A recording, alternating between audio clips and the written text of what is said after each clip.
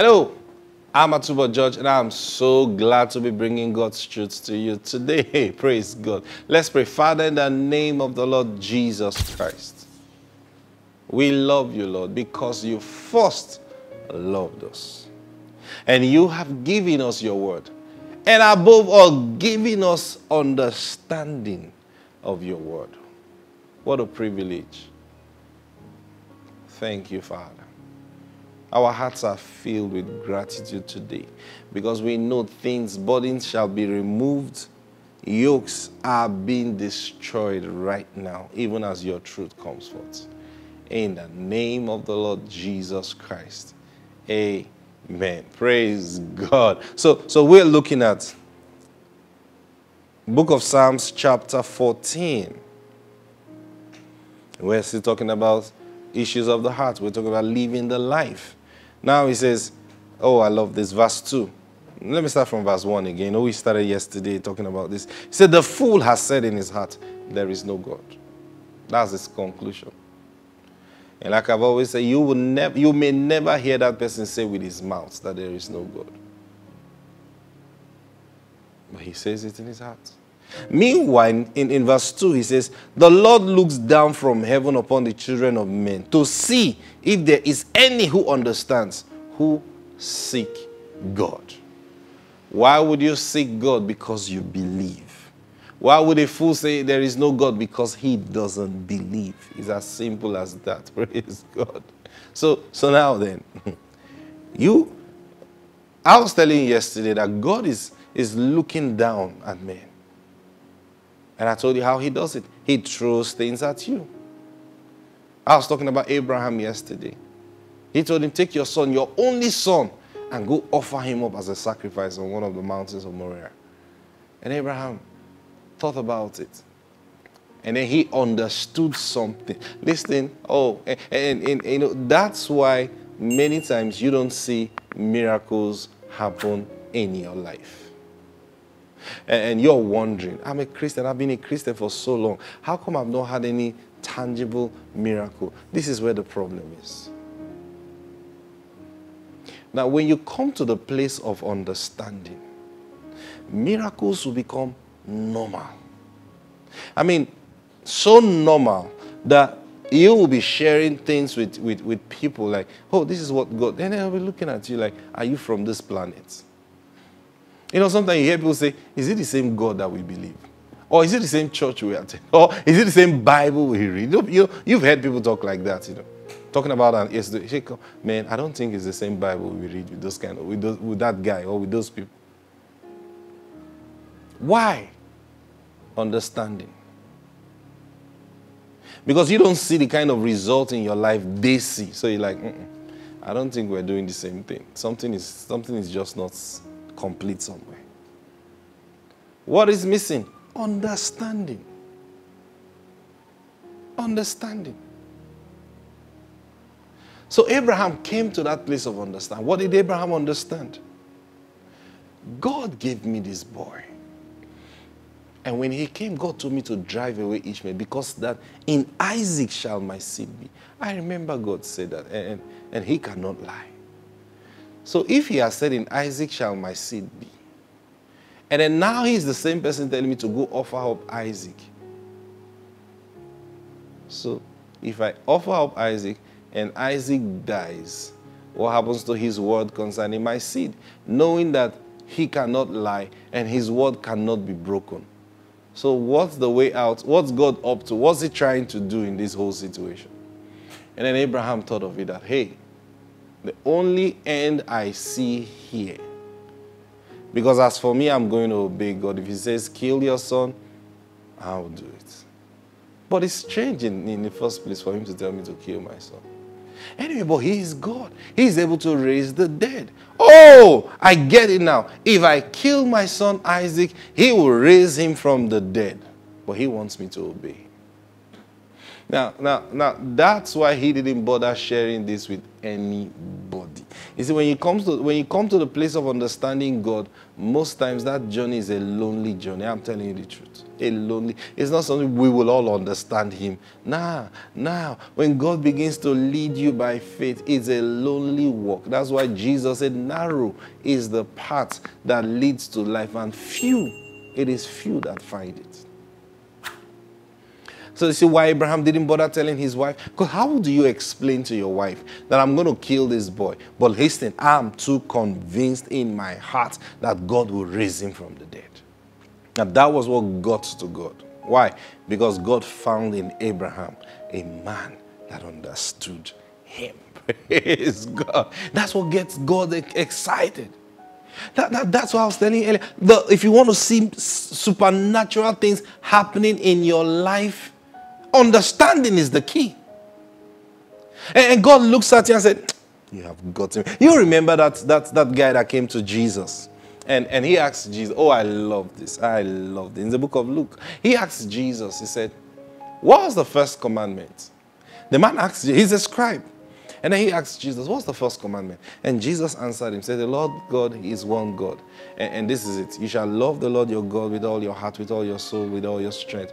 And the second is like it. You shall love your neighbor as yourself. So the man asked Jesus, and this was the answer Jesus gave. And then the man said to Jesus, he said, yeah, you are right. Now think about it. This is a scribe. He's a teacher of the law. And then he's talking to Jesus. And he asked Jesus, and Jesus answered, and he said to Jesus, like a teacher would say, you are right, very correct. And he now explained why he said Jesus was right. And what was his explanation? He said, you're right. You know what? Because God does not desire so much in sacrifices and offerings, but that a man should love him with all his heart, with all his mind, with all his understanding.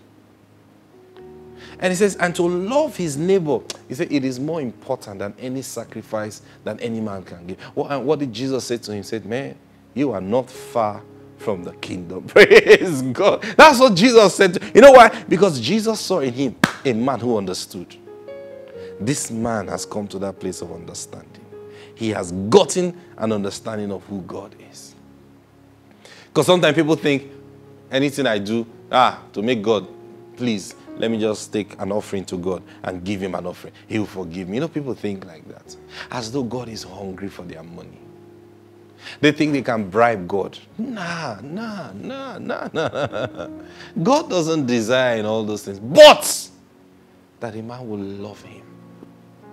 And what does it mean to love him? It means to seek him. It means to understand him, to seek the knowledge of him and to understand him.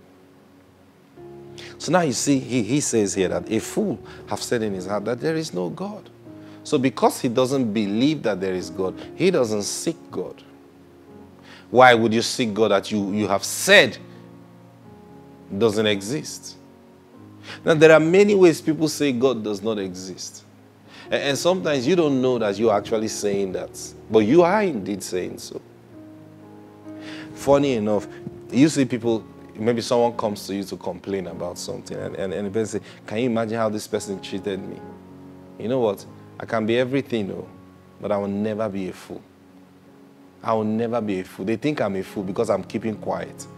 I will show them that I'm not a fool. So what are you going to do? I'm going to take them on. Hey! Now, you are saying, it is amazing now. You are saying, I will show them that I am not a fool. And then what's your next line of action? The display that you are a fool. You say, what do you mean by that? Yeah. Now, when you say, I will show them that I am not a fool. Now, you're supposed to be, now I'm talking about Christians now. You're supposed to be saying, I will show them that I believe that there is God. And then, okay, so what's your next line of action? I'm going to take revenge. Now, the moment you say, I will take revenge, or I'll take vengeance, what are you saying? I don't believe God is going to take vengeance, so I've got to do it myself. And then God looks at you and says, nah, this is a fool going somewhere to happen. Why? Because he has said, vengeance is mine. I will repay. So the one who's not a fool, he feels that thought come up in his heart like, you've got to take vengeance. you know what? If not that I believe in God, I would have taken vengeance. But I'm going to hold my peace because God will handle this matter. Watch and see how God is going to handle this matter. Now, that is the one who have shown that there is God. That's the one who have shown that he has understanding. Praise God. But the one who says, listen, man, I'm tired of being, someone say, look, because I'm a Christian, you want to take me for granted. I will show you that I lived on the streets too. People say these things and they think they are sizing up to life. And sometimes you find people, you're dealing with an issue. So let's pray. Say, which prayer? I'm talking about pastors inclusive. And sometimes you find people say, oh, why Christians not do it? Oh, the reason Christians are not doing it is because they pray too much and act too little. So what do you want them to do? Yes, it's important they act. And sometimes say, I've seen this happen several times. He said, let's pray concerning this situation. Look. We've been praying.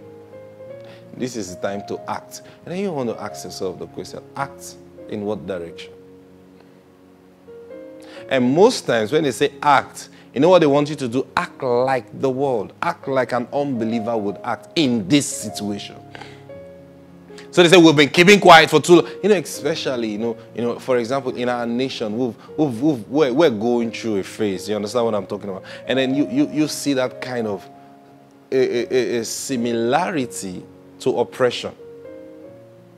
You're seeing this working, in our nation somehow. And it gets people emotional. It gets people angry. But then you find believers who experience a bit of this thing. And then they get to that point where they snap. And then they say, you know what? We are tired. So they say, we are tired of keeping quiet. We are going to act. They say, no, why don't we pray? Pray what? We have been praying. Okay. So, no, complete the statement. Complete this. When someone says, but we have been praying. And what's the completion of good? It sounds like you're saying in your heart, but God is not answering. so let's take action ourselves and trust that God will help us. You have not been praying. That's the truth. It's about we've been praying all the prayer meeting. Well, what do you pray unto? If you've not heard God speak to you, if you've not heard God tell you what to do, that tells you straight on you have not been praying. Yeah, but James said you pray, you ask and you receive not. Why? Because you pray amiss. And what's your thought? That you will consume it upon your enemies. That you're thinking, as long as your prayer is, oh God, come and fight these people. They are oppressing us. Come and deal with this. Oh God, come and deal with these people. Now, as long as that's the prayer you're praying, God's not going to answer you. Study scriptures. No. Study scriptures. Sometimes carefully look at scriptures. When you see, even the children of Israel, when issues came up and God rose up on their behalf, notice the prayer they prayed always start from the place of mercy and forgiveness. They asked God to forgive them first. But we always think we're on the right. They are wrong. So God, come and deal with them. No, that's not how it works. You see, when you get to that place where your heart, you get to that place of snapping, it's to just tell you that you yourself have walked in iniquity for this long. Say, which iniquity? That's the problem. Most times when you talk to people about iniquity, they think fornication, but I've not done any of those things. The fact that you don't seek God to understand Him itself is iniquity. So you get to that point where you are arrested and you're locked up for no reason. And then God, you have to deal. Hey, why didn't I hear God tell me that they were coming for me and what to do? It just means that I've not been fellowshipping with Him. I've not been listening to Him. Yeah. So now I'm in trouble. I need to come out of trouble. What do I do? The first thing you need to do is to ask God for mercy. Lord, I admit I have not been seeking you properly. I admit I have not been walking in real righteousness with you. And that's why this situation has gotten to this point. So Lord, I want to ask for mercy. If you start your prayer from that premise, then you see, you are expressing faith in him. But if you think you're going to pray, oh God, deal with this, and these people that locked me up in this thing, these people that came to spoil my business, these people that came, oh God, you must fight, you must deal with it. Now this thing happens in every aspect of our lives.